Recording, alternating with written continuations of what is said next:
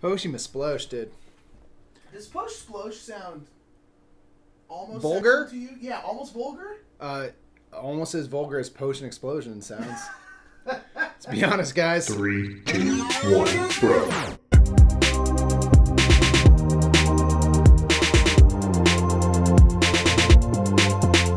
What's up, everybody? My name is Michael E. Murphy, one half of the Brothers Murph, and you are watching Board Game Highlight, where we take a game that lives on our shelves and we go in depth into why it lives on our shelf, why we like it, or if we hate it and it's a spite play situation, why we would do that. I don't know if we have one of those, but if we do, we'll do a highlight on it, and it's going to be dark, man. So this week for you, I have Potion Explosion. This is a great game. This is a game in which you are playing a young apprentice wizardess, and you are in potions class. We're Harry Potter, okay? And this is crazy-ass Snape right here, and we're learning how to mix different potions and things to make points, because that's what wizards do. They do stuff for points, y'all. I award Gryffindor House 60 points.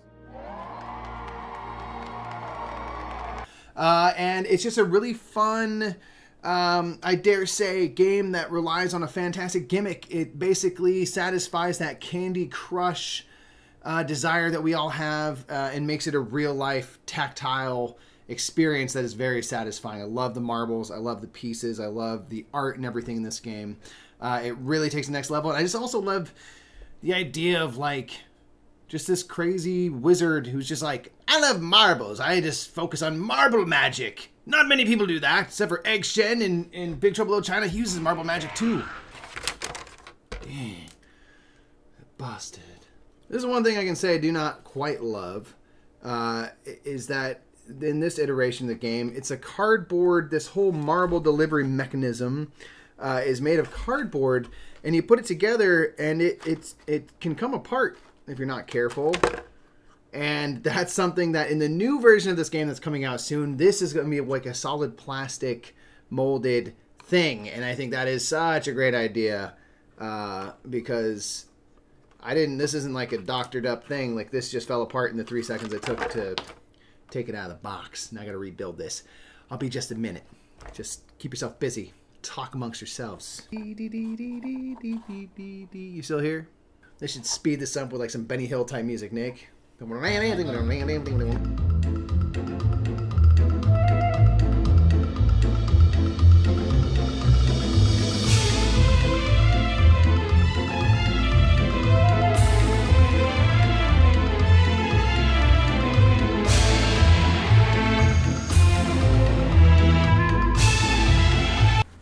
that's why. This piece right here, Mike.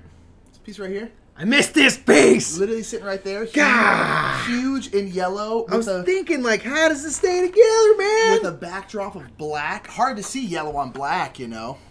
Black and yellow, man. That's why bumblebees are so sneaky, man. Can't be trusted.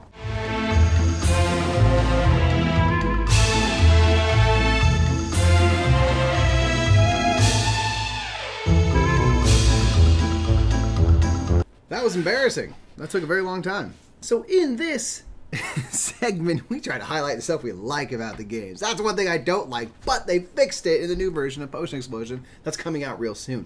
So hopefully this game sways you to buy it, and buy it after the plastic piece thing comes out. So now that I have this fully assembled, this is Potion Explosion. It has this really cool little marble delivery system in the middle, and we are going to be trying to make many different types of potions that all do different things and also give us points, which is ultimately how we win the game. So we're going to be trying to basically build the right recipe for these potions, and all the potions here, of which there are 8 types in a game, you'll use 6 of those 8 types. You can either choose or randomize which 6 of the potions you're going to have available in any one given game.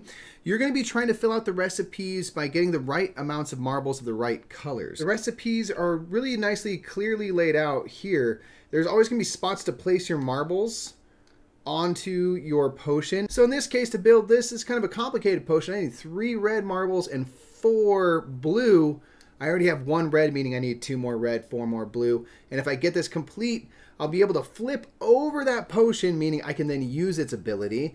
and also I will score 10 points at the end of the game. The potions that use more marbles and stuff will be worth more, but it is harder to get enough marbles in a turn to complete that potion. That's where we come down to the marble delivery system, which sounds very official, even if it's not the title.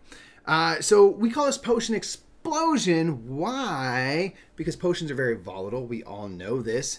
You know, if you're going there mixing chemicals and stuff, you're going to get a little wacky. You're going to turn a little bit bizarro. And things might just go kaboom. All right, we've all seen episodes of Breaking Bad, and things blow up all the time. Basically, that's what we're doing here. You're goddamn right. But explosions can help us in this game. So an explosion is going to be created when, if I take a marble out and things slide down, if the same colors touch and go pink, then an explosion is going to happen, meaning you will get to collect all of that type of marble that kind of collided together. If then more marbles slide down and this new color connects and it's the same, then you'll get those as well. So I'm going to show you an example from this middle row right here. You're always on your turn going to pick up one marble and then see what happens, basically. So I can see a lot of what's going on, and I can see if I pull this yellow marble, these blue right here are going to touch and collide, which will cause an explosion, meaning I will get those blue marbles. So I'm going to pick up my yellow marble, and you saw that was a very violent, amazing reaction. Actually, if we watch it back in slow motion, you'll see that's much more dramatic than it looks in real time.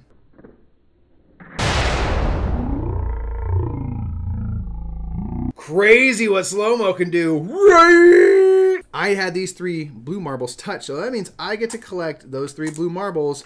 Pow! Now these 2 red marbles touch, so guess what? Boom, I get those. These 3 black marbles touch, so guess what? I get those. These 2 marbles were already touching. They hit the wall. No explosion happens, okay? Now, I've got all of these marbles. All these many, many marbles to then put onto my potions if there's room, if I need those types of marbles. And let's see what I can do. So in this case, I could put 2 red marbles over here and over here. Now I have all of the reds that I need for this balm of uttermost stickiness. I can then put all my blue marbles over here.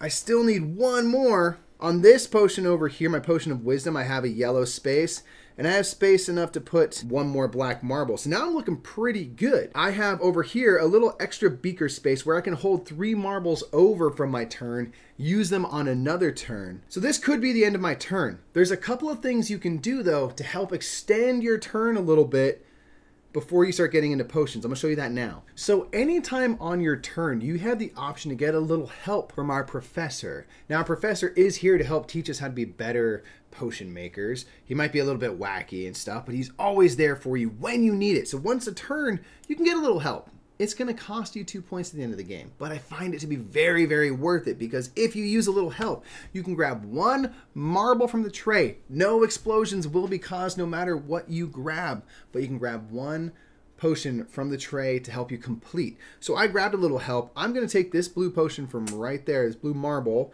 so I can then add it to my potion. Now, what I'm going to do now that I completed this is I'm going to be able to take it. All the marbles are going to go back into the marble delivery system. I'm going to flip this over to its colorful side, and I get to put it down in front of me, face up like this. That means I have this potion. It has not been used yet. I'm going to use it right now, though, because the second you get it, you can use them. There is no limit to how many potions. You can literally be popping potions all round long, like pow, pow, pow, pow, pow, pow, pow. No. As long as you have potions to drink, you can only use them 1 time, though, unless you have the Sands of Time potion, which allows you to reuse potions. So I just completed this. This is the Balm of Uttermost Stickiness, which means I can get as many marbles of 1 color that are in a row so long as they're all connected. So I'm going to drink this bad boy right here. And right here I have 3 yellow marbles, so I could then grab that marble, grab that marble, grab that marble. Again, it will not trigger any sort of explosions, but now I got 3 marbles, so what can I do? Put 1 right there, put 1 right there, and then put 1 in the extra, and I've just completed a 2nd potion on my turn. Potion's ready to go at that proper temperature you want. I feel like slightly above room temperature is perfect potion temp. Debate. Let me know perfect potion temp in the comments below. We're just going to go around in turn. There's all sorts of different potions, ones that allow you to kind of put whatever marbles on your space if you have them in this extra area. There's ones that allow you to steal marbles, ones that just allow you to get like 1 marble but without having to lose points, like with a little help. All sorts of potions which you can then hopefully combo into each other. all in hopes of making a bunch of different potions and getting these things called skill tokens. You'll get skill tokens right here, which are worth 4 points if you get 5 different potions. And then for every potion type, if you get 3 of that type of potion or more, you'll get a skill token as well to get some bonus points. I mean, that's really the game. It's really as simple as that. It's just a bunch of people coming around, putting together marbles to make mysterious magics that do things that we're not quite sure. It seems like all the marble magic is contained in getting more marbles. And that's cool too, man. Magic doesn't have to be big and explosive to be interesting. Oh, that's good green right there. Where are my newt's feet? Oh, I'm sorry. I hope I'm not interrupting anything weird. What can I do you for? With all the different liquor. Oh, you've never taken potions. It's amazing. You'll love it. Because what I can do is I can combine different combinations of various elixirs to make incredible magical effects. You can do magic? You'll never believe it, because if I put in just a dash of swamp gas, bit of blue ball, and swirl it thrice, I can produce all of these types of marbles. Ah? Those are cool marbles, man. If I do a different combination of different elixirs, I might get all of just one color of marble. But do they do anything, or like are they just you just do it to collect marbles? Yes, most of my magic is marble based, but it's still magic. Like, you know that magic exists now. I'd rather go buy marbles. I don't want to like drink a bunch of weird stuff. One more thing, my magic, I can make really great burritos with it. Is it a burrito full of marbles? Yeah. Anyway, that's going to be it for me, folks. Thank you so much for joining me on my newest board game highlight. Potion Explosion is a game I really love.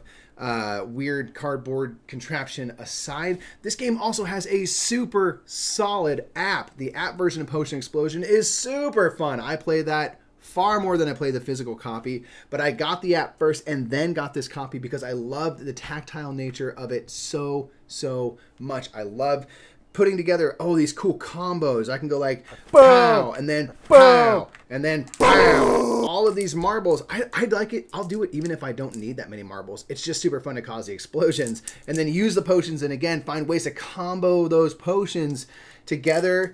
I don't know, man. I played this first at a convention and I loved it. I've loved it ever since. I think it's fantastic. It's a game with a gimmick that absolutely works it. And I'm a fan.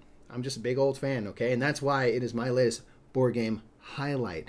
Thank you so much for joining me. Let me know what you want to see us highlight next. Let me know if you play Potion Explosion. If you like it, do you play it on the app? For now, I have been Michael E. Murphy. You've been hanging out, watching me talk about Potion Explosion here on Board Game Highlight. These end bumpers are always exactly the same. We're always sponsored by Restoration Games, and we always have funny little videos over here that you can check out that relate to this video. But you know why it's really always the same? Because we live in LA, and it never changes here. It's 85 and sunny every day, including right now. You know it. Check the weather. Middle of the night, don't care. 85!